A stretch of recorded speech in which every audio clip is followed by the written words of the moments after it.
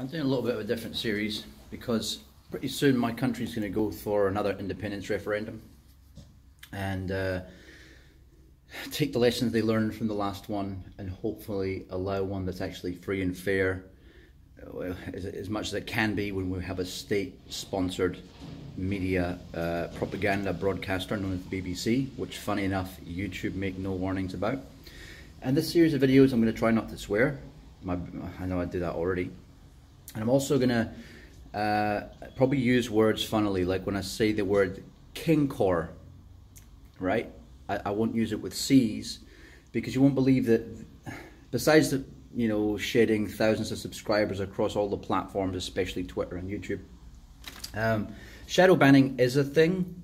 Even that word banning I just used, but I mean I'll try not to use it in the future, but I already used it. These things can be used if you imagine it like a random effect. So for example, when it comes to subscribing someone saying, I want to subscribe to this channel, I want to get notifications, right? Let me just sit down here rather than go outside. I'm actually in Glasgow today in Scotland, and I'm parked across from the, you've got the botanical gardens right here. I'll try to show you, but I don't want to go outside in the traffic, it's too loud, it's a main road. So yeah, these notifications, for example, what will happen there is, I'm just looking at it from a logical point of view. I'm an IT specialist, so I had to study everything from database management to programming to all aspects of IT to understand how things work when you program them. So it would be obvious to me that the way that they do this is, because I've got some channels I subscribe to and I do get notifications, but only sometimes. For example, Black Pigeon Speaks, and he's got a secondary channel called Felix Rex.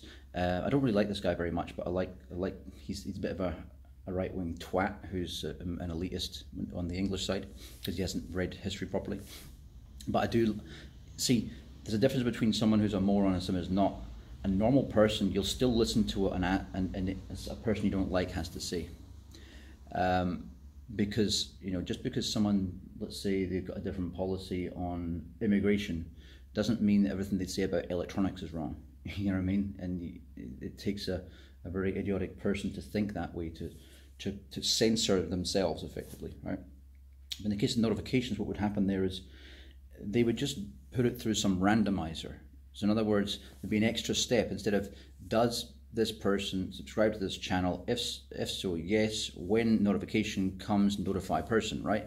Instead of that, it becomes, does the person subscribe to this channel? If yes, then random output. You know what I mean? So the output would be, if instead of being yes and it carrying on through, it would be yes to a randomizer, so it could still pretend to be no, or 1 in 10 chances be yes. That is the sort of way they would shadow ban something, and that trigger would come by the use of a word, right? So just for those people that don't understand this stuff and wonder how would it be possible to do like this, and, oh no, you must be paranoid because sometimes it comes through. This is why they randomize it, because if you made it a straight ban, you could measure that quite easily. You could take a bunch of tests. You can still measure it when it's randomized. You can do tests, for example. Let's say you got 1,000 subscribers of that guy who I was just talking about, and you could say, right, who got unsubscribed when we've been sitting here videoing them subscribing, right? You would have to do this with VPNs and everything because they're so sneaky at Google. They'll check if you're all in the one area. They'll check if they'll do trace routes, for example. It's happening automatically. A trace route basically bounces off different IP addresses that are between you and the source, right? And the destination. So the source and the destination. So anyway, I just wanted to cover that quickly. Now, with the Scottish independence, what I wanted to say was, first of all, what is Britain? Britain is effectively England. There's no such thing as Britain as a country. Yeah, I know. Contrary to what you might be told all the time, pushed down your throat, the UK and Britain don't exist. Britain, especially. Britain is just a name given to something. The Britannic Isles, or the islands of Britannia, whatever you want to call it, are all the islands, including Ireland, as much as Ireland don't want to be called British, because they're not. Scottish aren't British either, neither are English. No one's British. You may as well just call yourself European, it's a geography. Okay. The United Kingdom is a union of two kingdoms, the Kingdom of Scotland and the Kingdom of England. Now, you'll be well aware, or you may be aware, that there's the royal family in England are actually illegitimate. They came from, there was a split in the Plantagenous lines of, was it George, either George or the one who chopped his wife's head off. And it was one of those lines where there was an illegitimate king born. And they if you, with modern sleuthing and the inability of the medieval courts and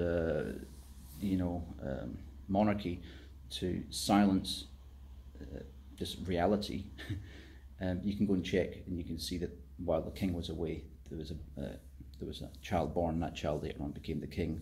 Yada yada yada.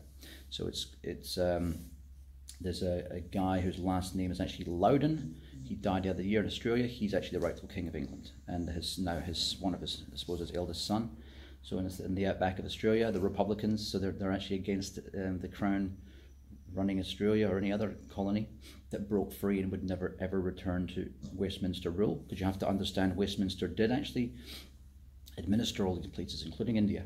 Right, 63 countries, or I think that's about 63. They all broke free. None of them want to go back, and yet what you have now is you have the remainder of the UK, but they're effectively colonies as well, because all they're doing is being robbed, being used as status for England. So the word Britain doesn't really mean Britain, it means England.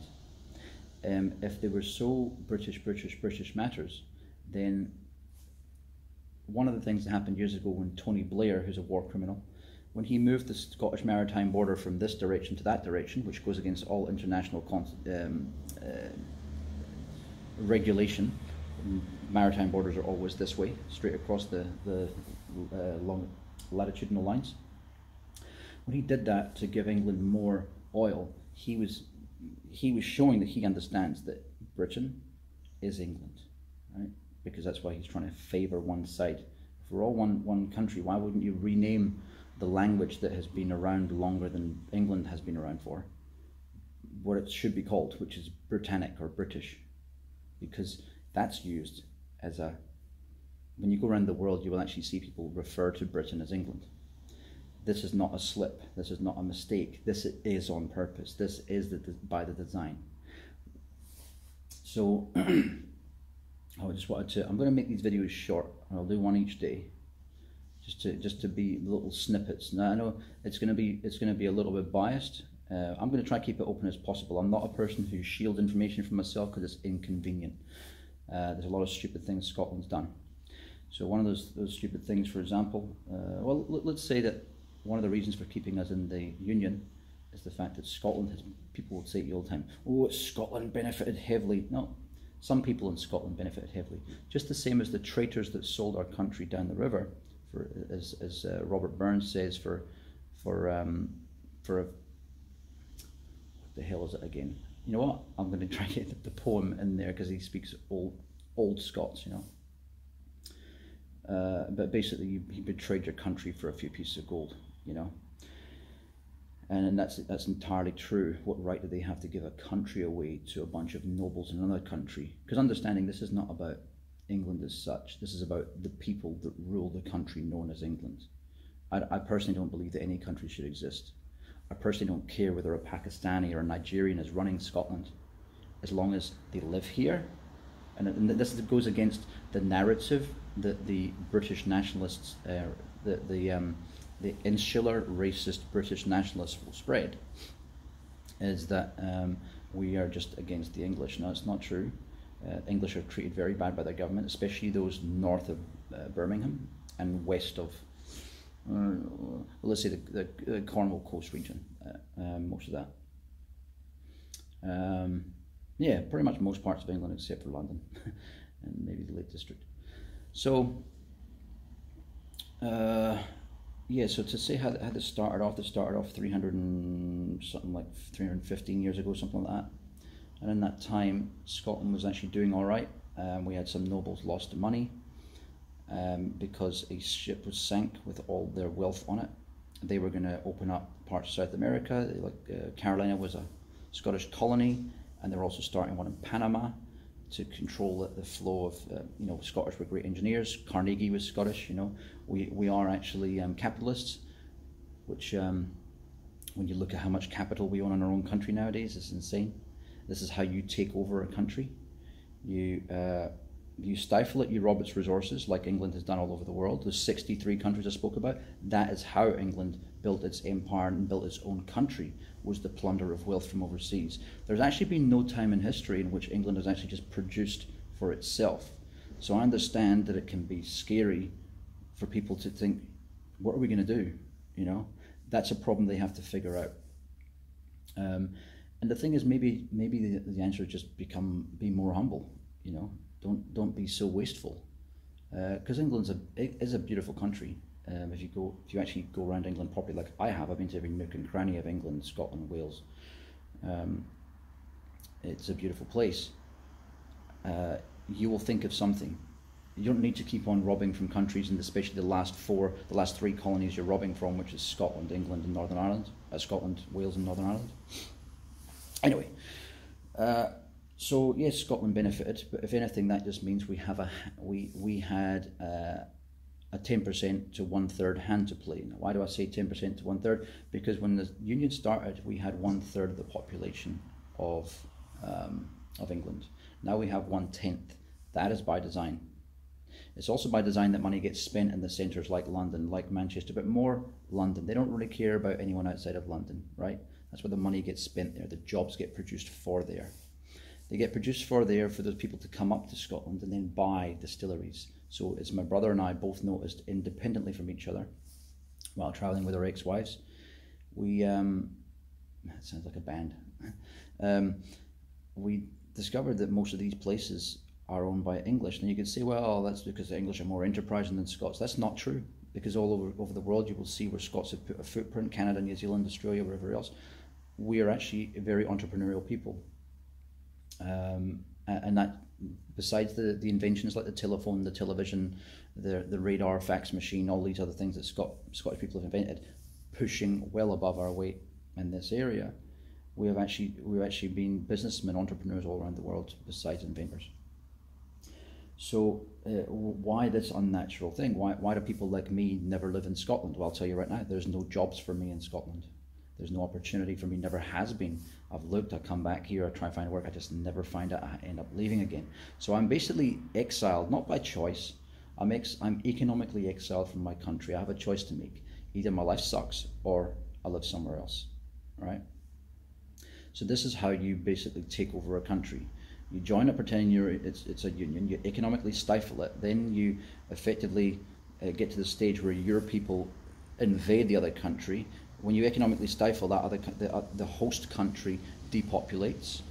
While it depopulates, things become cheaper and cheaper and cheaper. This is why all these castles around here are owned by Americans or English, usually English. And again, I'm not against the person, as long as you live here and as long as you want the best for this country. And the best for this country is not being told what to do by a government in a foreign country, which is England, that was voted in by the people of that country. Because that is exactly what happens in Scotland right now. Yes, it is insane. I hear you thinking, imagine you're from America, and every year you have to rub your hands together thinking, oh, I wonder who Brazil or Mexico is going to choose for us this year, who's going to be based in Mexico City or whatever it might be, right? That's exactly what we have in Scotland, and it's absolutely sick, it's abhorrent, right? For over 300 years. So, why did we lose the last referendum? Well, there is a thing that I will link here, and if I don't, please remind me in the comments section. Remember that I probably only have 1 or 2 viewers, because even though I've got they've shed hundreds and hundreds of viewers off my YouTube channel and thousands off Twitter, but even though I still have probably about 1,000 left or a couple of thousand on YouTube, I don't know what I've got. I have no idea what I've got left. I probably only get notifications to maybe 3 people. And I know that because you get them in the comments section. So if you see this, just tell me, hey Craig, put that link to the Quora article that shows how the fraud was actually accomplished in the 2014. I won't bother getting into it again now.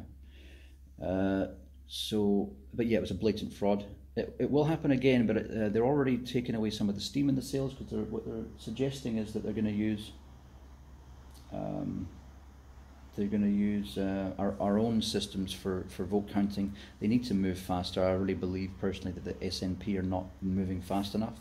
They're not going to strike while the iron's hot. They'll strike while it's cold as usual. Scotland were just a bit too gullible and nice as a people, and unfortunately a lot of other nice places haven't got the most plunderous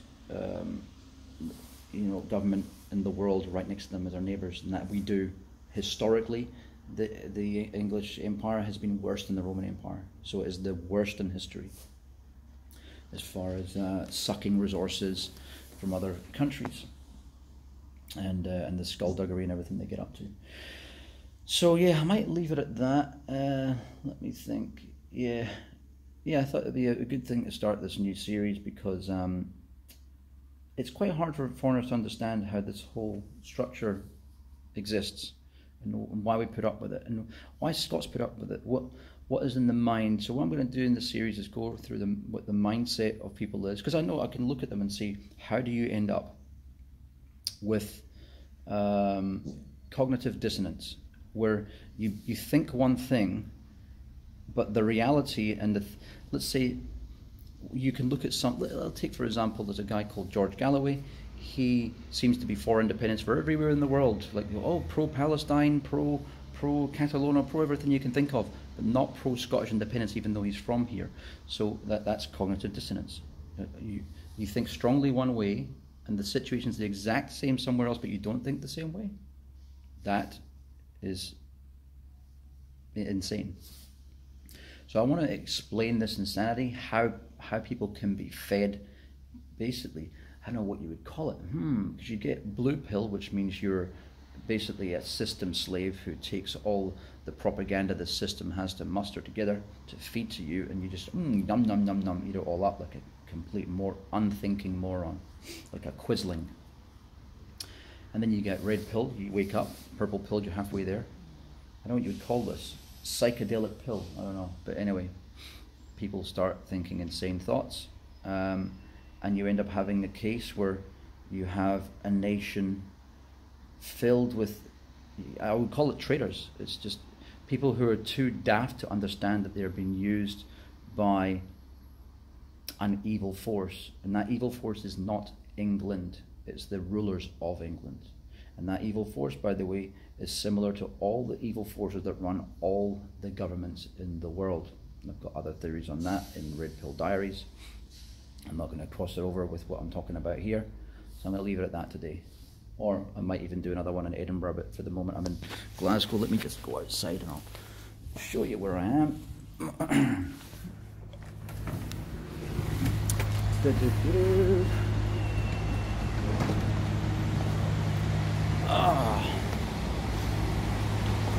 It's about 7:30 a.m. Well, about 7:20, I don't know, something like that. I'll just show you the end of the street here.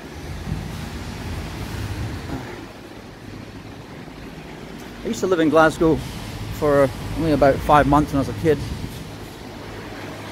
There's the botanical gardens over here. You can't really see them that well. I'm going to walk there with my doggy. Yeah, you probably can't see much, but I'll leave it at that. Thanks.